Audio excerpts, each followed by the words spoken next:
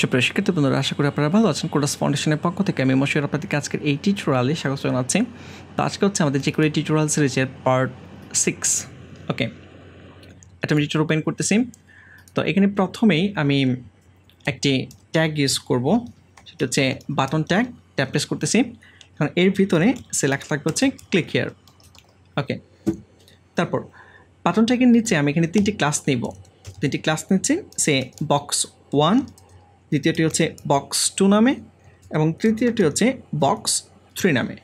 ওকে, এখন আমি এই বক্স 1, বক্স 2, বক্স 3 তিনটি ক্লাস ধরে একটু ডিজাইন করব বা একটা কিছু এখানে তৈরি করব। স্টাইলার সিএসএসে যাচ্ছি, দেন হচ্ছে বক্স 1কে প্রথমে ধরতেছি, দেন এটি একটি স্পেসিফিক এরিয়া সেট করব উইথ 100 পিক্সেল, তারপর হাইট দিচ্ছি 100 পিক্সেল, তারপর ব্যাকগ্রাউন্ড দিচ্ছি রেড কালার। ওকে, দেখতে পাচ্ছেন এখানে এরিয়াটা চলে আসছে। তারপর বক্স 2কে ডিজাইন করবো। আমি এতটুকুই কপি করে নিচ্ছি। কপি করে নেওয়ার পর এখানে একবার, দেন হচ্ছে দুইবার পেস্ট করে দিচ্ছি। এটার নাম হবে হচ্ছে বক্স 2, এটি হচ্ছে বক্স 3। কালারগুলো অবশ্যই আমরা ডিফারেন্ট নেব।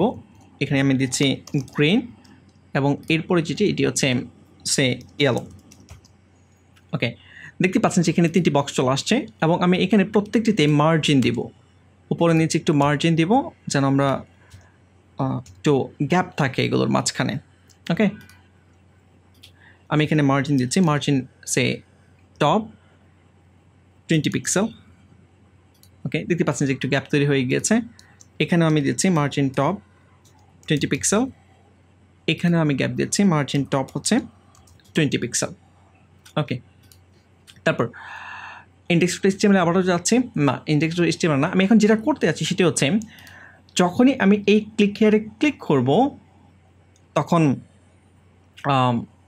আচ্ছা, আমি এগুলোকে ডিসপ্লে নান করতেছি। একটু পরে আপনারা ক্লিয়ারলি বুঝতে পারবেন যে কেন আমি ডিসপ্লে নান করতেছি। ডিসপ্লে নান মানে আমি শো করাতে চাচ্ছি না এখন, ঠিক আছে, হাইড করে দিতে যাচ্ছে, ঠিক আছে। দেন এখানে আমি ডিসপ্লে কোলন দিয়ে হচ্ছে নান। ওকে, দেখতে পাচ্ছেন যে হাইট হয়ে গেছে। আমি এখানে ট্যাব প্রেস করে একটু অ্যালাইনমেন্টগুলো ঠিকঠাক করে নিচ্ছি।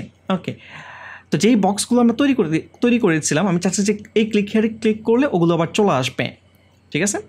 তো চলে আসার জন্য আমরা যেটা করতে পারি, এখানে এই জায়গায় আমরা $সাইন দিচ্ছি। এই কাজটা আমরা অবশ্যই jQueryর মাধ্যমে করবো। $সাইন, দেন হচ্ছে ফার্স্ট ব্র্যাকেট শুরু শেষ করতেছি, ডাবল কোটেশন। তো এই ক্লিক হিয়ারে ক্লিক করলে তাহলে বাটনটাকে সিলেক্ট করতে হবে। বাটনটাকে আমি সিলেক্ট করলাম, দেন ক্লিক ইভেন্ট, ফার্স্ট ব্র্যাকেট শুরু শেষ করতেছি, সেমিকোলন দিয়ে শেষ করে দেবো। অবশ্যই ফাংশন রান করতে হবে। ফাংশন ফার্স্ট ব্র্যাকেট শুরু শেষ করবো, সেকেন্ড ব্র্যাকেট শুরু শেষ করবো, তারপর নিচে নামিয়ে দিচ্ছি, দেন $সাইন, ফার্স্ট ব্র্যাকেট শুরু শেষ করবো, ডাবল কোটেশন। আমাদেরকে বক্স 1কে ধরতে হবে, বক্স 1। তিনটা ক্লাসকে আমরা ধরবো, বক্স 1, বক্স 2, বক্স 3, তিনটাকে আমরা শো করাবো। তো আমি প্রথমে একটাকে শো করাচ্ছি, বক্স 1কে। তো আমি এখানে একটি অ্যাকশন লিখতেছি, ফেড ইন, ফার্স্ট ব্র্যাকেট শুরু শেষ করে সেমিকোলন দিয়ে শেষ করে দিচ্ছে। ওকে, এখন আমি এই ক্লিক হিয়ারে ক্লিক করব। ক্লিক হিয়ারে ক্লিক করতেছি, দেখতে পাচ্ছেন যে আমাদের এই বক্সটি কিন্তু চলে আসছে। আমি আবারও দেখাচ্ছি, রিফ্রেশ করতেছি, ক্লিক হিয়ারে ক্লিক করতেছি, এই যে পেইড ইন এর মাধ্যমে এখানে চলে আসছে। ওকে, তারপর আমি এই লাইনটিকে আবারও কপি করতেছি, কপি করে এখানে একবার দুইবার পেস্ট করে দিচ্ছি। দ্বিতীয়টাতে বক্স 2, তৃতীয়টা হচ্ছে বক্স 3। আমি যেটা করতে যাচ্ছি সেটা হচ্ছে যে এই ক্লিক হিয়ারে বাটনে ক্লিক করলে তিনটা ক্লাসই এখানে শো করবে। ওকে, তো ক্লিক হিয়ারে ক্লিক করতেছি, দেখতে পাচ্ছেন যে এখানে তিনটি ক্লাসেরই যে আউটপুট এটি কিন্তু এখানে চলে আসছে। ওকে, তো এখানেও আপনি এই ফেডিংয়ের ভিতরে স্পিড প্যারামিটার ইউজ করতে পারবেন। আমি প্রথমটাতে ইউজ করতেছি না, দ্বিতীয়টাতে ইউজ করতেছি, সিঙ্গেল কোটেশনের ভিতরে স্লো, এবং থার্ড যেটা রয়েছে এটিতে আমি মিলি সেকেন্ড ইউজ করতেছি, 2000 মিলি সেকেন্ড, মানে 2 সেকেন্ড। দেন আমরা এখানে চেক করব ক্লিক হিয়ার, দেখতে পাচ্ছেন যে একটু স্মুথলি কিছু আসতেছে। প্রথমে বক্স 1 আসছে, তারপর স্লোলি বক্স 2 আসছে, দেন আরেকটু টাইম নিয়ে বক্স 3 আসছে। Click here. ওকে, আশা করি আপনারা বুঝতে পেরেছেন। আমি এখানে যদি টাইমটা বাড়িয়ে দিই তাহলে তো আরও ক্লিয়ারলি বোঝা যাবে। ক্লিক হিয়ার, ক্লিক হিয়ার, ওকে, এই যে স্লোলি 5 সেকেন্ড সময় নিয়ে দেন হচ্ছে এটি আসতেছে। যাই হোক, আশা করি আপনারা বুঝতে পেরেছেন। তো আমি যেটা এখানে দেখাতে যাচ্ছিলাম সেটা হচ্ছে যে আপনি ফেড ইনের ভিতরেও স্পিড প্যারামিটার ইউজ করতে পারবেন। ওকে, দেন আমি স্টাইলার সিএসএসে যাচ্ছি। স্টাইলার সিএসএসে যাওয়ার পর এখন এই ডিসপ্লে নানগুলো বাদ দিয়ে দিচ্ছি, এগুলো আমাদের আর লাগবে না। ডিসপ্লে নান প্রত্যেকটা থেকে আমি বাদ দিয়ে যাচ্ছি, নর্মালি বক্সগুলো শো করবে। ওকে, দেন main.js-এ যাব। এখন আমি এই কোডগুলো আপাতত কমান্ড এক্সপ্রেস করে কাট করে নিচ্ছি। দেখতে পাচ্ছেন যে নর্মালি কিন্তু আমাদের এখানে বক্সগুলো শো করবে। তো দেন আমরা যেটা করতে যাচ্ছি সেটি হচ্ছে যে যখনই এই ক্লিক হেয়ার বাটনে ক্লিক করব এই বক্সগুলো হাইড হয়ে যাবে। ওকে, বাট খুবই স্মুথলি হাইড হবে। তো এটার জন্য যেটি করতে পারি, যেমন আমরা নিয়ে আসার জন্য হাইড থাকলে এটাকে নিয়ে আসার জন্য ফেড ইন ইউজ করেছি, যেহেতু এখানে অলরেডি রয়েছে এটাকে আবার হাইড করার জন্য ফেড আউট ইউজ করতে পারবো। ওকে, তাহলে এখানে ফেড ইনের পরিবর্তে প্রত্যেকটা জায়গায় আমি এখানে ফেড আউট ইউজ করতেছি। এখানে একটা ব্যাপার খেয়াল করবেন যে আমি ফেড এফ ছোট হাতে লিখেছি, বাট আউটের ও বড় হাতে লিখেছি, এবং একটু আগে ফেড ইনের আই বড় হাতে লিখেছি। তো আমি যেভাবে লিখতেছি এভাবেই আপনাকে লিখতে হবে, কারণ হচ্ছে জাভাস্ক্রিপ্ট কেস সেন্সিটিভ। আপনি যদি এখানে ছোটো হাতে লিখেন তাহলে কাজ করবে না। ওকে, যাই হোক, এখন আমি এখানে আসতেছি, দেন হচ্ছে ক্লিক হেয়ারে ক্লিক করবো। এই যে ক্লিক হেয়ারে ক্লিক করতেছি, খুব স্মুথলি কিন্তু হাইট হয়ে যাচ্ছে, এবং এটা অনেক সময় নিচ্ছে, 5 সেকেন্ড সময় নিয়ে তারপর হাইট হচ্ছে। যাই হোক, আমি এখানে 3 সেকেন্ড দিয়ে দিচ্ছি। আবারও আমি আপনাদেরকে দেখাচ্ছি, ক্লিক হেয়ারে ক্লিক করতেছি, এই যে ক্লিক করলাম, হাইট হয়ে গিয়েছে। ওকে, তো এখানে আমরা দুটি অ্যাকশন ইউজ করেছি, একটি হচ্ছে ফেড ইন আর একটি হচ্ছে ফেড আউট। ওকে, এছাড়াও আপনি এখানে ইউজ করতে পারবেন ফেড টগল। সে আমি এই জায়গায় কমান্ড প্রেস করে সিলেক্ট করতেছি তিনটিতে একসাথে রাখার জন্য। আপনারা উইন্ডোজ অপারেটিং সিস্টেম হলে কন্ট্রোল চেপে ধরে মাউস দিয়ে ক্লিক করবেন। ফেড টগল ইউজ করতেছি। ওকে, ফেড টগল ইউজ করার পর এখন আমরা যদি এখানে ক্লিক করি, এই যে ক্লিক হেয়ার হাইট হয়ে যাচ্ছে, আবার যদি ক্লিক করি আবার চলে আসতেছে। যাই হোক, এটার টাইম অনেক বেশি নিচ্ছে, আমি টাইমটি কমিয়ে দিচ্ছি, সে 1000 মিলি সেকেন্ড দিয়ে দিচ্ছে। ওকে, আবার ক্লিক হেয়ারে ক্লিক করতেছি, হাইট হয়ে যাচ্ছে, আবার ক্লিক করলে চলে আসতেছে। ওকে, ফেড টগল মানে হচ্ছে একবার আসবে একবার চলে যাবে, হাইট হবে শো হবে, ব্যাপারটা হচ্ছে এরকম। এবং এর ভিতর আপনি স্পিড প্যারামিটার ইউজ করতে পারতেছেন। ওকে, আমি এখানে ইয়েলো বক্সের কালারটি একটু চেঞ্জ করে দিচ্ছি, অন্য একটি কালার দিচ্ছি। সে ইয়েলোর পরিবর্তে এখানে দিচ্ছে হচ্ছে ব্লু কালার। ওকে, দেখতে পাচ্ছেন যে ব্লু কালার চলে আসছে। তারপর ফেড টগল ছাড়াও আমরা এখানে ইউজ করতে পারি আরেকটি অ্যাকশন, সে ফেড টু। এটি কি কাজ করে?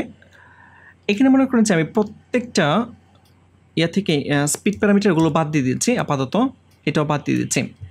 তিনটাতেই মনে করেন যে স্লো কাজ করবে স্পিড প্যারামিটার। ওকে, সিঙ্গেল কোটেশন, এখানেও সিঙ্গেল কোটেশন, এখানেও সিঙ্গেল কোটেশন দিচ্ছি। দেন প্রত্যেকটার ভিতরে আমি লিখে দিচ্ছি হচ্ছে স্লো, মানে স্লোলি আসবে স্লোলি যাবে, ব্যাপারটা হচ্ছে এরকম। যাবে না, স্লোলি আসবে। ওকে, আমি ডিসপ্লে নান করে দিচ্ছি আবার ওইগুলো, এখান থেকে সে ডিসপ্লে নান করে দিচ্ছি। ওকে, ডিসপ্লে কলম দিয়ে হচ্ছে নান। যাই হোক, আমি ট্যাপ প্রেস করতেছি, অ্যালাইনমেন্ট আবারও ঠিকঠাক করে নিচ্ছি। দেন main.js-এ আসবো, স্লো, এবং এখানে আমরা আরেকটি প্যারামিটার ইউজ করতে পারবো, সেটি হচ্ছে অপাসিটি প্যারামিটার।